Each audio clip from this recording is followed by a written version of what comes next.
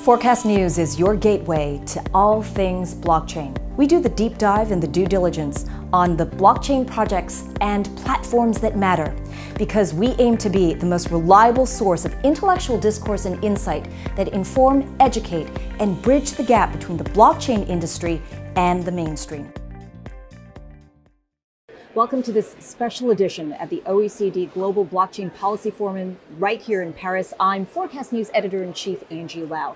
This is really where thought leaders in blockchain industry sit alongside policymakers and regulators from around the world and really trying to figure out, and the word is figure out, what the initiatives and innovation are going to come as a result of these conversations that are happening right here in Paris. It's a pleasure for me to introduce to you right now Isabelle Corbett. She is with R3. She is the head of regulatory affairs and public sector partnerships at R3. So really, your vision and your leadership at R3 as you talk to policymakers and regulators are really critical to blockchain adoption from not only an enterprise point of view, but also a government point of view. So welcome, Isabelle. Thank you. What are some of the key things that we should be watching out, listening for, coming out of the OECD? You know, this is an agenda that is filled with some really interesting topics, and they are all of the ones that we're discussing most. I would say, from my perspective, in this forum, we're talking about GovTech and we're talking about regulation. And both of those things are what I spend all day, every day thinking about, and learning about and trying to educate about. So when we're talking about what we expect to see or what we should be looking for, I would say one thing that's really important is the tone that we're picking up from regulators about how technology should be treated, how technology and cryptocurrency are different, how something in between like tokens should be treated. And then the other piece I would say that we're looking for is the GovTech element. So how should governments be thinking of this? What should they be doing? Where should they be using blockchain? All right, let's pick up on the tone, because Bruno Maire really kicked things off. Initially very encouraging, very supportive of blockchain technology. I think there is a recognition really amongst all nations who've shown up here at OECD that there needs to be direct engagement. And then came the very, I would say, aggressive tone that came out about the threat to monetary sovereignty of states as a result of Facebook Libra. That's the kind of tone that seems to contradict even itself in terms of the regard to the technology. How are you perceiving it? You know, I perceive it the same way as you did. Right? There was a very, very clear tone about Libra, but I am not discouraged by that. In fact, I think that a lot of people are applauding Libra in that it's getting a clear reaction. And in a world where we're talking about new technology and regulators have been somewhat hesitant to speak out about it over the past couple of years, but now we're seeing them be a little more clear about supportive technology. But there's been a lot of desire to have more clarity. And so what is Libra getting? Very, very clear reactions. And I think that is a huge benefit to them, and I think that it is somewhat clarifying for the industry who's looking at crypto assets generally. I don't think it's an accident that Facebook is setting up its team in Geneva, in very innovative regulatory space of Switzerland. I was just there the past couple of days. That ecosystem seems to be really wanting to innovate for the potential of technology like Libra. Is that in conflict with the rest of the EU? Is that in conflict with other policymakers in other jurisdictions as people try to almost jockey to figure out if, you know, how much they're going to embrace the technology and how much are they going to set up guideposts? So I think that FINMA has been remarkably clear and thorough in their work that they've done. Yeah. I think that there's a lot of benefit to what they've said and kind of what they've put out there. Yeah. Switzerland is a great place for innovation for a lot of reasons, especially in the financial world.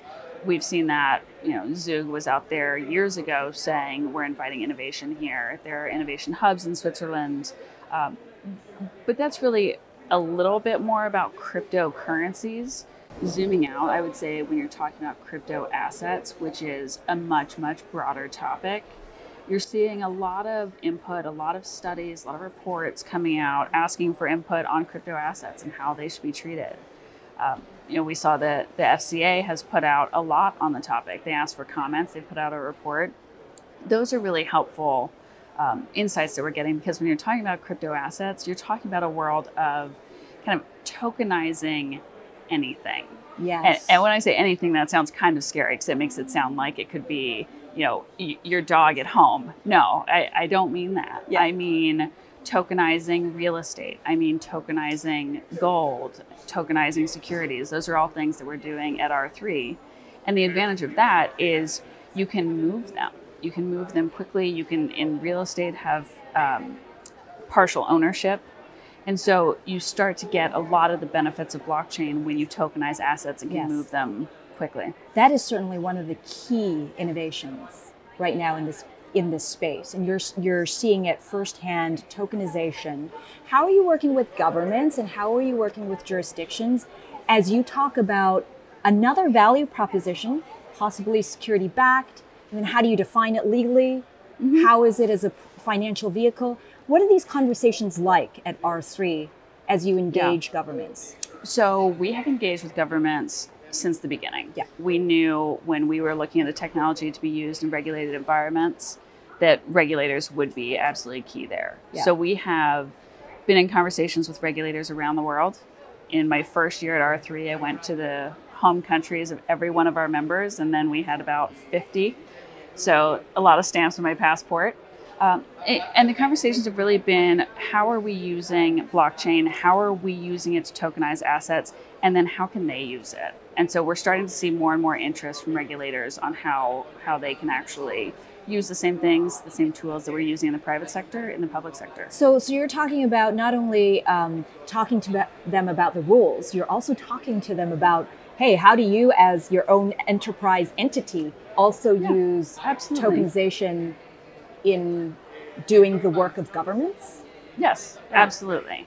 And so tokenization is one part of the technology, one way that it can be used. It's like a smart city scenario. It's not the only way, though. So we talk to governments about land registries. We have a couple land registries being built on Corda, vehicle registration, a lot of supply chain. So there was a POC in the UK government on food safety and supply chain. So when you start looking at that, and then you take that same supply chain and you look at things like medication, or you look at things like parts for aircrafts from the Department of Defense, when they are procuring those goods, they want to know that they are the goods that they expect to be receiving, and they meet the quality standards before they put them in their aircraft and deploy that aircraft. Yeah. So the tokenization piece is important, but registries, supply chain, payments, a lot of intergovernmental payments. Like taxes. Taxes. We heard today the very strong words, and obviously the very big interest amongst all of these nations is the fact that how do we also participate in getting the fair value back to states via taxes? Mm-hmm. How are you engaging in those taxation questions? Yeah, so the taxation questions are largely focused on cryptocurrencies, yes. and that's understandable, right? Because you're seeing a lot of value moving hands in the cryptocurrency market.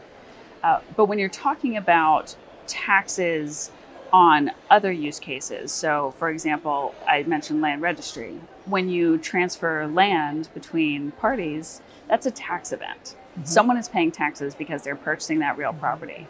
That piece to me is interesting, and it is essentially ready today, because when we're looking at these products that are moving land, that are transacting in land, if you add a regulator node for the tax authority so that they can see that transaction and know immediately what the tax liability is of it, they can also receive that tax payment on ledger. And that is a really powerful element. So when it comes to R3, part of the enterprise solution that you're offering to corporates is really from a private point of view. And so let's talk about that, because it seems to be that we've talked about this dynamic between public blockchains and private blockchains. And now it's almost evolving past that. Can you tell us about some of the conversations that you've had, even amongst the blockchain community, as how do you regard the private blockchain as it interacts with public decentralized blockchains? So I would say what's important about what we're calling private here is identity, right? Identity is absolutely core. So you need to know who is doing what on the platform. You need to know who you're transacting with. And that's really to be in a regulated space and also to be appealing to regulators, right? So for the public sector to look at deploying technology, it's unrealistic to think, and we've already heard that at least twice today, that will be on a public permissionless ledger. And so do you think that adoption will come from this hybrid, from this almost interoperability? I think that interoperability is something that will happen, and it will happen because the market will demand it. The question is just who facilitates it. How is it being regarded at R3? We have from the beginning said that interoperability was going to be important because there will not be one ledger for all. That has been recognized from the beginning. I think that that's actually recognized universally. I've not heard anyone say we think that there's only going to be one, because they're all different. So Corda, our platform, is designed uniquely in several ways. Most importantly, it's how it shares data. So we have limited data sharing, which makes it scalable. That also means that you maintain privacy in your data. And so I think that the fact that Corda looks different from others is a very clear reason why there will be multiple chains that ultimately are successful. But the users of those chains may actually be the same.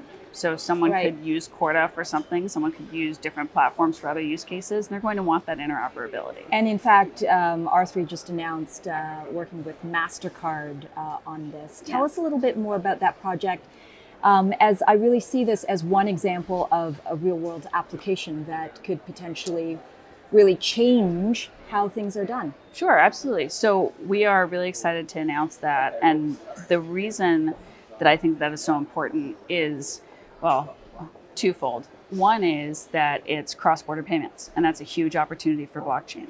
So MasterCard, a huge card player, getting into blockchain, looking to solve this, using this new technology is amazing. Yeah. The other piece is, we are still largely associated with banks and being a financial services institution, but we are far beyond that. And so every time that we have an announcement that is outside of traditional banking, that's really exciting for us because Corda is being used across industries. All right, give us some examples. You have about 20 Corda apps in production right now in terms of how it's being utilized and which industries are we seeing them in? Sure. So we are seeing applications go live in insurance. We have several in insurance. Healthcare is also emerging, which is closely related in some ways. We have supply chain, which is huge. I think that's huge in government. That's also going to be huge in the private sector. Telco, oil and gas, government. I mean, it's a broad use platform. And so that means you're going to be very busy because here at OECD, it really seems that we're just the tip of the iceberg here. We're talking about taxes. We're talking about sovereignty issues of monetary policy. And now you're talking about different industries, insurance, health. Those have completely different regulatory bodies. They have so how are you, and how do you think this industry must think about even engaging those conversations as we go down sub-layer to different regulatory bodies that regulate specific industries? I think it's simple. I think that the relevant regulators have to be in the conversations from the beginning. That has always been our approach. So regulators who want to know more, who want to get involved, we always invite them to reach out to us. We will do our best to reach out to them too. But when I speak about technology and what it's going to take to get applications live, I say there's the technology, there's the business, and there's the regulatory aspect. And all three of those have to be thought through and addressed. Okay, so right now all we're seeing is the industry and the business. Are the regulators from health, from insurance, from telecommunications, are they starting to engage? They are, yes. So I just came from a telecom conference in Budapest earlier this week, and there were a lot of government bodies there. There were a lot of regulators. So there is certainly more and more attention being paid by those regulators in particular industries.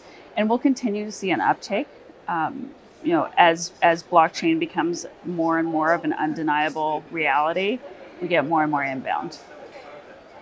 And I know that you probably speak from a very specific point of view at R3, but for future blockchain startups or even the startups that exist in the industry today, how much should they be thinking about these regulatory conversations, and are they critical to sustainability? They are critical. I think that it is important to think about as you go to design a product, you need to be thinking, what are the regulatory implications of this? That should be one of your first questions, because if what you're building requires registration, will be regulated, you need to be in there with regulators to make sure that your business is viable. Last but not least, tell me what you hope to learn from the OECD as you engage in these workshops and forums. What do you think the most critical thing that we'll all take away from these conversations will be in Paris? I think that what's most critical for us is exactly what we started this conversation with, which is about tone. What is the tone? What is the message? What is being viewed positively?